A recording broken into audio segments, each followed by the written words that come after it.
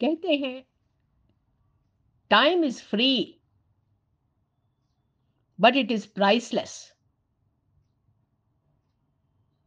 You can't own it, but you can use it. You can't keep it, but you can spend it. And to be put right, you don't spend, you invest in time. That should be your attitude. Once you have lost the time, it will never come back. इसलिए कहते हैं कि जिसने वर्तमान में जीना सीख लिया, उसने समय के ऊपर नियंत्रण सीख लिया. वस्तुतः इस वर्तमान के क्षण के अतिरिक्त आपके पास और आपके हाथ में कुछ और तो नहीं है. Lost time is never found again. And that is why past का कोई अस्तित्व नहीं है. भविष्य अभी दूर है, परंतु वर्तमान को जिस प्रकार आप दिशा देंगे अपने कामों से, वो एक दिन भविष्य का वैसा ही भवन खड़ा कर देगा जो आप चाहते हैं. पास्ट के समस्त दोषों को मिटाने के लिए वर्तमान में कार्य करना आवश्यक है. प्राय आपने देखा होगा कि व्यक्ति को मिली एक बड़ी सफलता उसके अतीत की सारी असफलताओं को धूमिल कर देती है.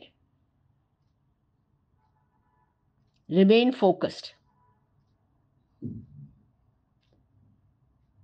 Time is the most valuable thing a human being has and can spend.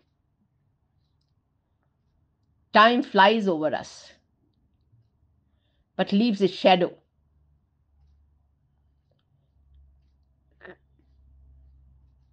समय की अनवरत बहती नदी में भूत और भविष्य का कोई महत्व नहीं है, किंतु कालखंड का वो भाग जिसमें हम सक्रिय रहकर कर्म कर कर कुछ मान प्राप्त कर सकें, वो वर्तमान कहलाता है. वर्तमान नौका की उस पतवार की भांति है जो प्रतिक्षण नदी के जल को पीछे धकेलकर नाव को आगे बढ़ाती है. ये वो चिंता नहीं करती कि एक तट से दूसरी दूर का छोर अभी कितनी दूर है या दूसरे तट से अभी कितनी दूर है. वो तो सामने आए जल को धकेलती रहती है और आगे बढ़ती रहती है. और यही ह्यूमन बींग्स को सीखना है. The bad news is time flies. But the good news is you are the pilot.